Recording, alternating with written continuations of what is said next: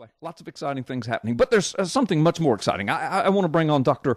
Michael Brown here because Dr. Brown's a good friend of mine. Let me tell you who Dr. Brown is. He holds a PhD from New York University, and that PhD is in Near Eastern languages and literature. And he's served as a professor at numerous top seminaries. He's also the author of more than 25 books, and he's spoken around the world. He has debated Jewish rabbis, gay activists, agnostic professors. He's debated them on college campuses as well as on live television. And he hosts the nationally syndicated talk radio show called The Line of Fire.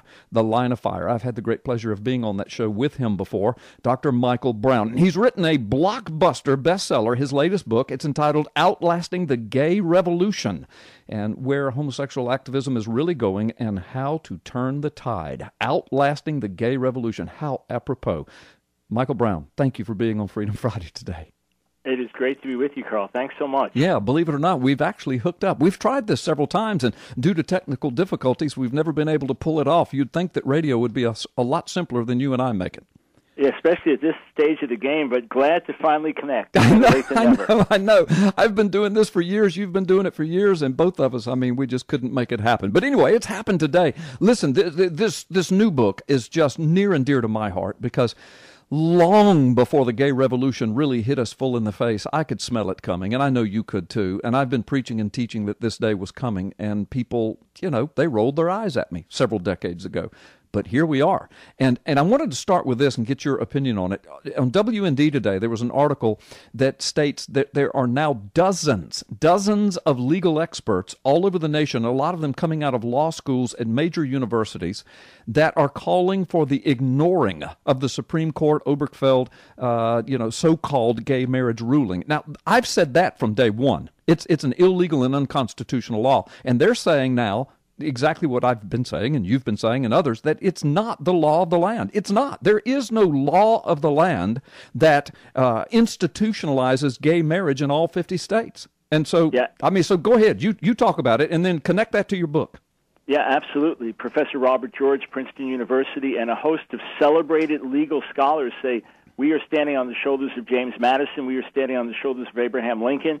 How did Lincoln treat the Dred Scott decision in the Supreme Court? Ignored it and said the court does not have the right to do these things. So I wrote Outlasting the Gay Revolution immediately before the Supreme Court decision, but we've known for years there's going to be this major decision. It's going to be a 5-4 vote, and Kennedy is leaning in this direction.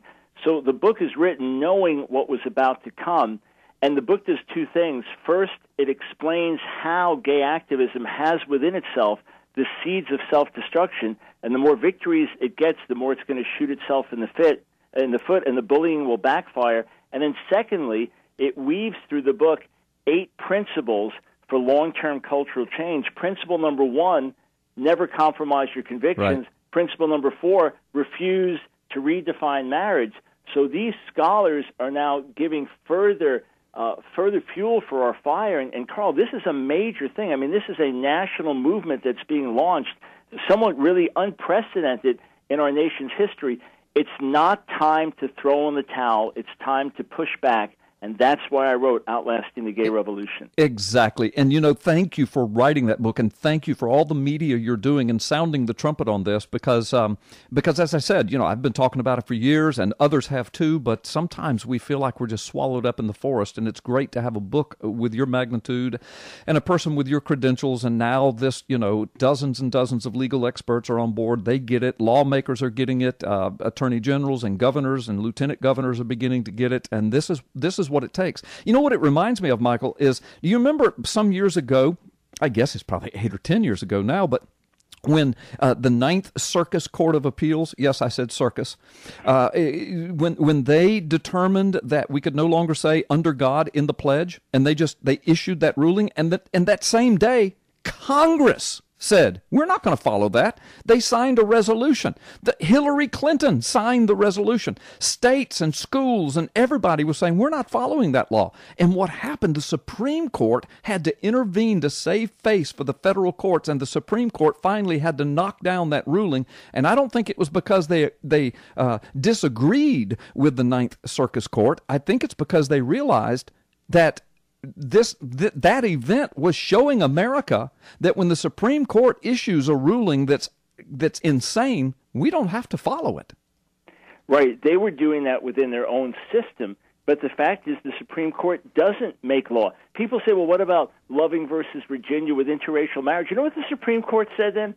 That one of the reasons this is still marriage is because these people can procreate. Because a man and a woman can procreate, whether it's a black man and a white woman, that's immaterial. The fact is, once you redefine marriage, you render it meaningless. All 4 points that Justice Kennedy gave in terms of why marriage should be redefined, they work just as well for polygamists, they work just as well for polyamorous, they work just as well for adult incest couples, and you better believe all these people are lining up and saying, what about us? What about us? Yeah. So now others are catching on. And listen, I know with a book like this, in a sense, it's getting out, it's having an impact already, but there's also the slow burn effect because many of our colleagues, they're discouraged. They're throwing in the towel. The ship has sailed. The culture wars are lost. And I said, what are you talking about? I know. This Supreme Court decision is the Roe v. Wade of our generation. It's the wake-up call. It's the galvanizing call. And as we rally together in the right spirit, but as we rally together, we will see a pushback. Yeah, absolutely. And listen, I've got so much more I want to say about this, and I want you to really have as much time as possible. Let's do this. We've got about a 2-minute break. I'd like to take this break, Dr. Brown, and then come back and just really hit this heavy. Is that all right with you? You got it. We will do it. Okay, good deal. Folks, listen, my guest this afternoon is Dr. Michael Brown. His book, Outlasting the Gay Revolution. Outlasting the Gay Revolution, where homosexual activism is really going and how to turn the tide. I'm going to tell you what. You know, Dr. Brown, you and I were talking offline a moment ago about decades ago, I and you and others, we saw this. We felt this coming, and we've been warning people, and you wrote the book before it happened, the Supreme Court ruling. You knew this was coming. And it's interesting, Michael, just 2 years ago on this radio station, I've interviewed John McCain, Senator McCain, Rhino McCain several times, and Mike Bates, the owner and manager of the station, he has a program in the afternoons, and he was interviewing John McCain a couple of years ago, and we've got the recording of this, Michael, and he asked, this was a couple of years ago. He asked John McCain, he said, look, with this current Supreme Court we have, we could actually have gay marriage as the law of the land. And John McCain said, oh, no, that'll never happen.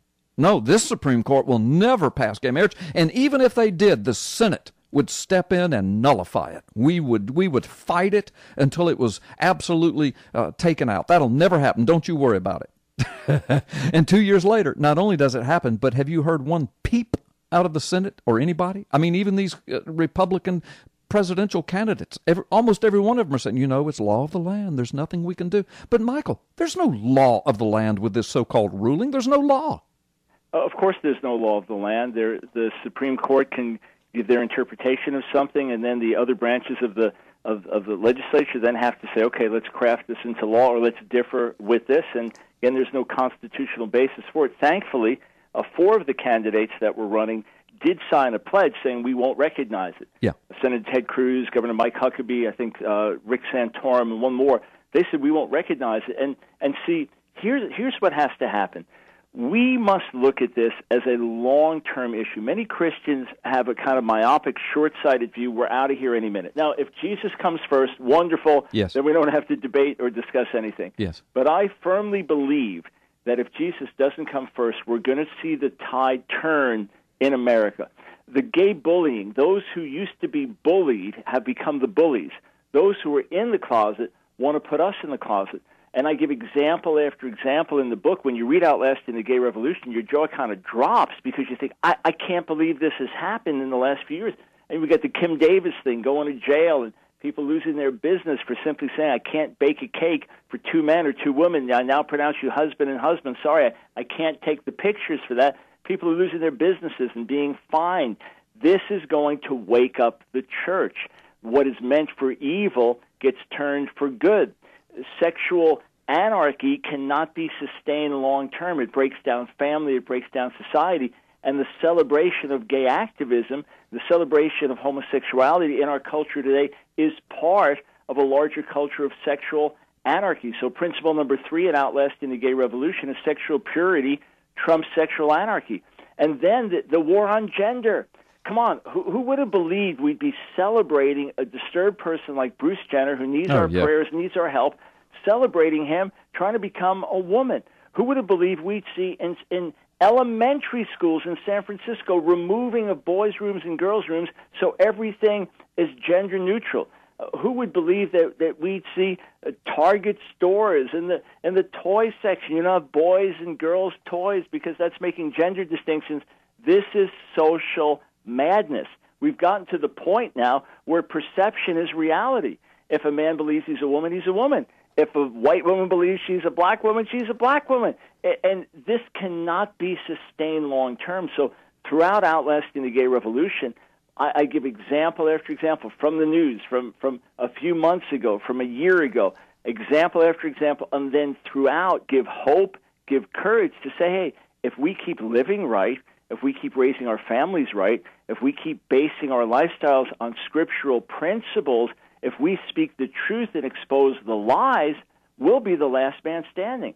Instead of feeling that we're just beaten down and what are we going to do, we need to feel sorry for others, take the highest moral ground, and stand fast. And Carl, you know the attacks you get for this, but almost every day I get the most vile, ugly things said about me, posted on social media, death wishes that would turn your stomach. They're so ugly, simply because I dare suggest that we can outlast this. So we have hit a nerve here, my brother. Yeah, and I think they know that. And you suggest in your book, well, you state in your book, and then you give the evidence for it, you believe that this radical agenda push is going to overplay its hand, and that's going to be the destruction of it. And explain that.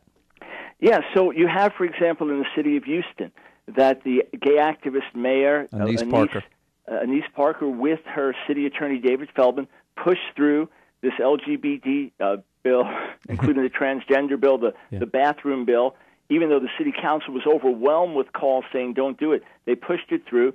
Then pastors and others organized a petition drive simply saying, let us vote on it as the general public. They needed 17,000 signatures. They got over 50,000 signatures. The city attorney just voided it with no authority, voided them. They're not valid. They're not on the right line. Voided the signatures, and then Anise Parker said, I am subpoenaing these men, the pastors. I want their sermons. I want anything that mentions homosexuality. I want their emails. Next thing, tens of thousands are rallying. She had to withdraw it. You've got the state attorney general saying, what in the world are you doing? You've got things like that. Kim Davis goes to jail. Whoever heard of Rowan County, Kentucky? Whoever heard of Kim Davis? Next thing, you've got a rally with Huckabee and Cruz and others from around the nation rallying together. You get one of these Christian businesses put out of business because they say, sorry, I cannot participate in a same-sex, quote, wedding. And next thing on GoFundMe, they got 10 times more money coming in. Christians are saying, enough is enough. We want to be gracious towards everyone. We don't want people beat up or hurt because of how they identify, but you are not going to force us to do these things. So as each new victory comes, here's what we learn. It's not enough for us to be accepting.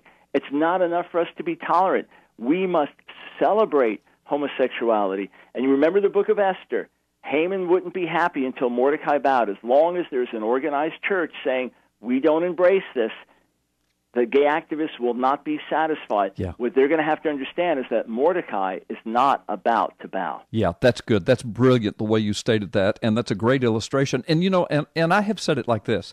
I've done a lot of interviews on this topic for years, and I have often said, look, if gay marriage, legalized gay marriage, and again, it has not been legalized in all 50 states. There is no federal law mandating all 50 states honor gay marriage. But let's say that this Overfelt ruling somehow, did that.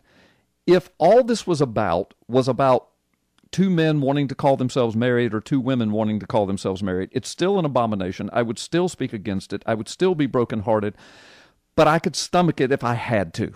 But the problem, Michael, and you know this and you've written about it in your book, that's not what this gay marriage ruling was about. It's a foundation. It's a platform for the radical gay agenda. And you're saying, and once they start down that road, and they have, they're going to overplay their hand, and they're going to create a backlash against themselves. Yeah, and I give example after example of quotes from gay activist leaders from 20 years ago and more, saying all we need to do is get the marriage laws passed. Once we do that, we've won our victory. Now it means this is what's taught in the schools, and you can't object to it. Now it means this is what churches are going to have to embrace. You can't object to it. Well, again, the greater the victories for gay activists, the more they're defeating themselves. And if we'll stand strong, stand fast, the right spirit, the right way, we will see the tide turn. It seems impossible in the natural, but I also believe in a God who brings great awakening and shakes nations. I'm ready to see America shaken. Yeah, me too. Me too as well. I think what may shake America is when they start teaching the mechanics of homosexual sex in sex education, because they already teach the mechanics of heterosexual sex. And now, since it's, quote, legal, why wouldn't they? And they will. You know they will. And that's going to shake this nation to its core, I do believe. Listen, there are school districts where it's already been taught.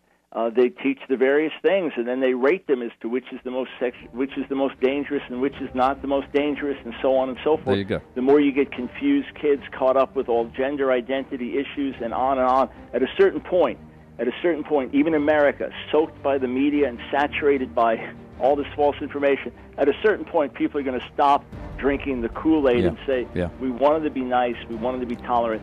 But this is not what we signed up for. This is way too much, In fact, we're way out of time. Dr. Michael Brown, I'll have you back on soon, okay? Thank you, sir. Thank you. God